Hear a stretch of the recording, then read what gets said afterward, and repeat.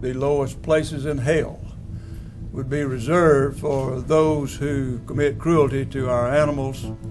I'm Wayne Pacelli with the Humane Society of the United States. Behind me are law enforcement vehicles from the county sheriff's office. There are FBI personnel here as well.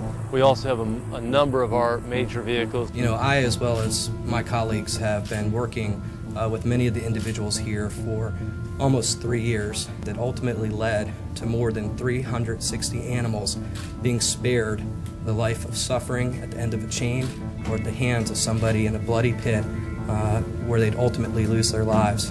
It takes a multitude of resources, individuals who are committed to ensuring that this type of activity within our society is not acceptable, ensuring that it is investigated and prosecuted. If you're going to do the crime, we're going to come see you. We're going to get you sooner or later. The only way it happens is our members support us. We are not government funded.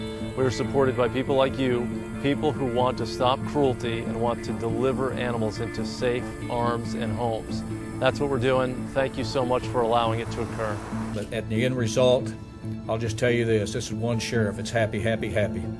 The bad days of humanity for them are past them. Now they're in our arms, and we're going to do our best to make sure all of them are protected, and we're going to cooperate with the prosecutors and law enforcement to make sure that the people who are involved in cruelty are brought to justice.